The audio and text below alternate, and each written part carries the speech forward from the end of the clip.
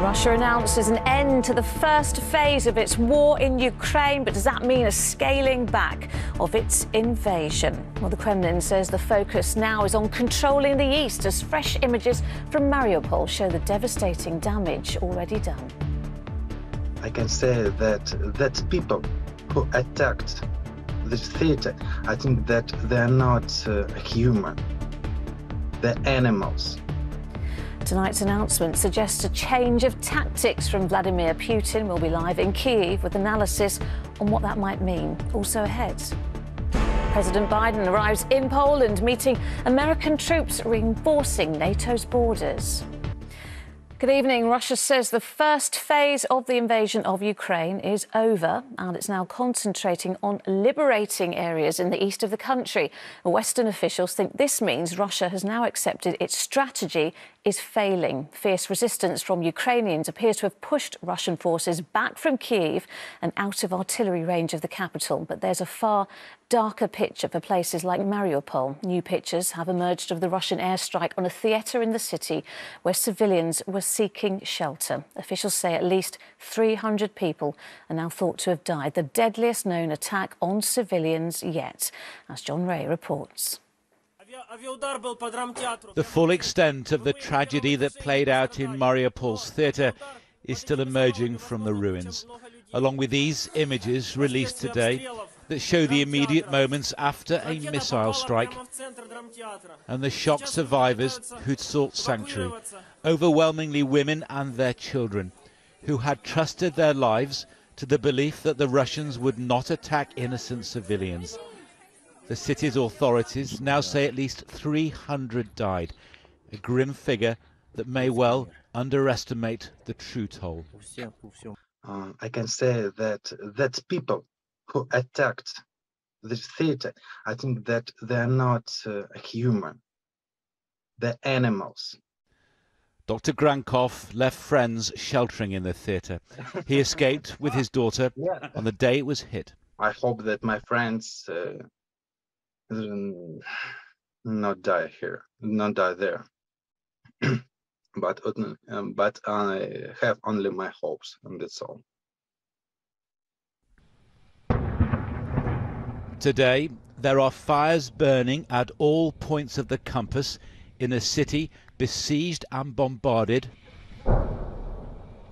for 3 relentless weeks. But on Russian television, a different version of the same appalling reality. Their troops attend a funeral of a 7-year-old girl killed in what Moscow insists is a liberation that's seen 400,000 refugees moved into Russia. Ukraine claims many against their will. This man, whose identity we are protecting, claims he was taken from Mariupol to a camp deep in Russia. I can't speak freely, but I don't want to be here. I want to get out of this country.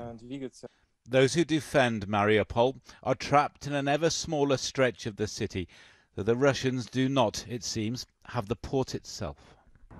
Here, in Ukraine's biggest port city, they watch the fate of Mariupol along the coast with rising apprehension and wonder what might be the Russians' plans for this place. John Ray, ITV News, Odessa. Well, this is how the current situation on the ground looks. Russian forces have barely moved in the past few days, with reports Ukraine is regaining towns around Kyiv. Russia says it's now turning attention to controlling Ukraine's Donbass region in the southeast. That includes Mariupol, a site of so much devastation already, as we saw in John's report. Well, our global security editor, Rohit Kachu, is in Ukraine's capital, Kyiv, for us tonight. Rohit, does this signal a significant change of strategy from Russia?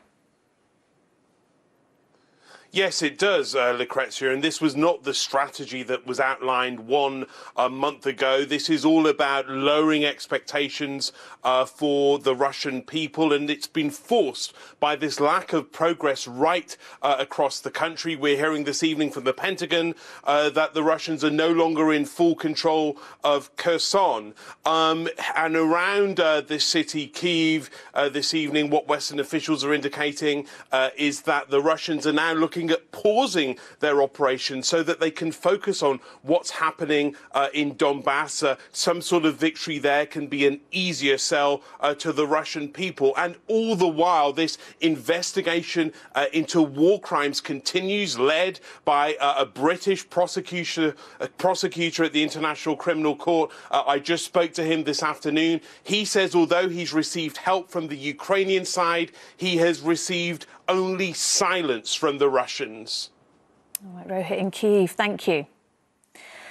Well, as Russia reassessed its military operation in Ukraine, US President Joe Biden was just across the border in Poland meeting US troops. It was a message to President Putin that NATO is prepared to defend itself. It was also a show of support to Poland, which has taken in huge numbers of refugees. From Warsaw, Peter Smith reports.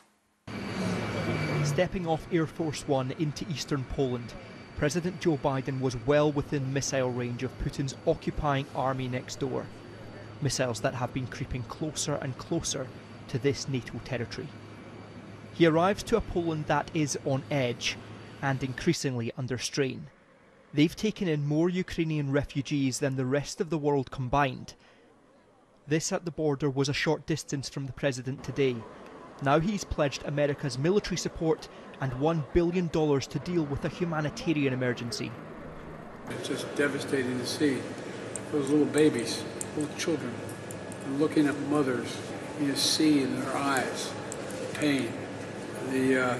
Whether it's food or a blanket or cash or the care for medical teams that we send in for our child welfare specialists, they need it now.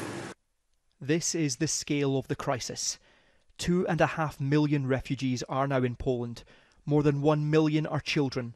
And in the capital, Warsaw, 1 in 5 of the population is now a Ukrainian refugee. The city's mayor shows me another shelter just opening. We are helping as much as we can, but of course our services are also stretched. That's why we need a European and international system which is going to coordinate help, and then, we will persevere. Are you happy with the support you've had? Does it need to be more? We need more. At one refugee centre in Warsaw, we see exactly the pressure this city is under. They're short on food. When a much-needed delivery arrives, this is the relief. But their joy is short-lived. You've been waiting for this? Yes, this is good, but not enough. It's not enough? Not enough. The volunteers at this refugee centre in Warsaw have been eagerly awaiting this delivery of basic food supplies, but they've also just told me that this will be gone within a day. That is the desperation that President Biden will see from Ukrainian refugees in Poland. Ending the refugee crisis means ending the war, and Poland wants military support for that.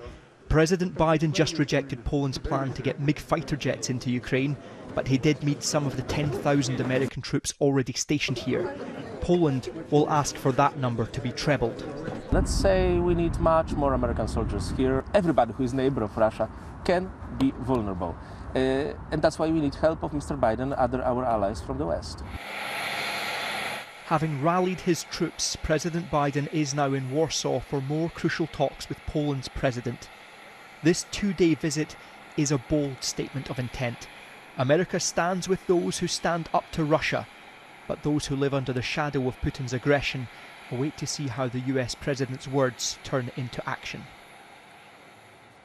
President Joe Biden's also struck a deal with Europe today to increase transatlantic gas supplies. That's to help Europe wean off their dependence on energy with Russia. He's trying to economically strangle Putin out of Ukraine, but he will come under pressure tomorrow from Poland's president to increase his military support here. But President Biden needs to handle this extremely delicately. He is now in NATO's border with Russian conflict, and any unintended escalation could have consequences for the whole world.